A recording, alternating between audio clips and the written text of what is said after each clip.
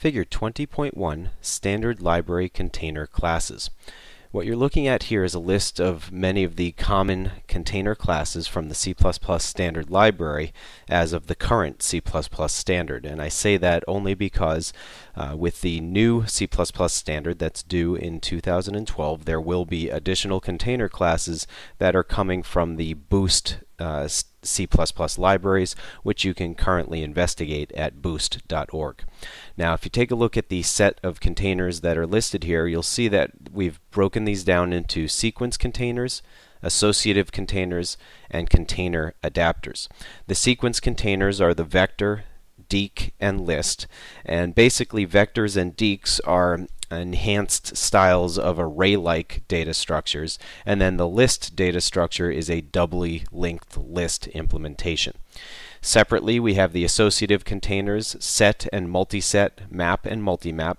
Sets and multisets allow you to manipulate sets of information, and the key difference between them is that in a set you can have only unique values, whereas in a multiset you can have duplicates. And then similarly, we have maps and multimaps, and in a map you have key value pairs, and the difference is that in a map you can have only one-to-one mapping, so every key has one value, and in the case of a multimap, every key can have multiple values, therefore you can have duplicate values.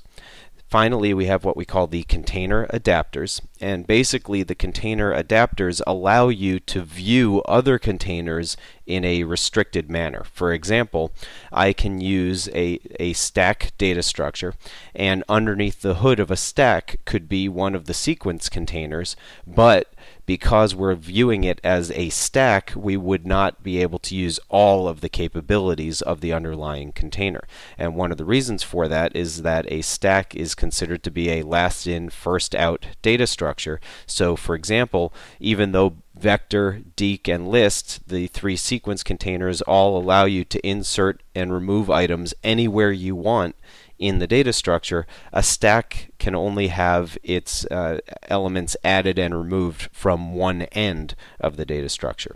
Similarly, we have a queue container adapter, which is a first in, first out data structure, meaning that all new items are placed in at the end of the queue, and all items being taken out come from the front of the queue.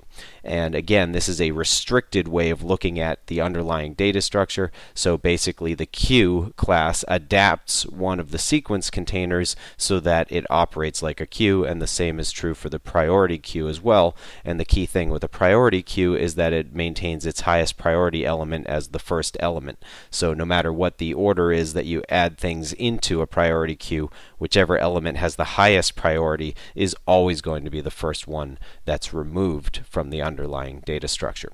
As we proceed through this lesson, we'll take a look at all of these different types of containers.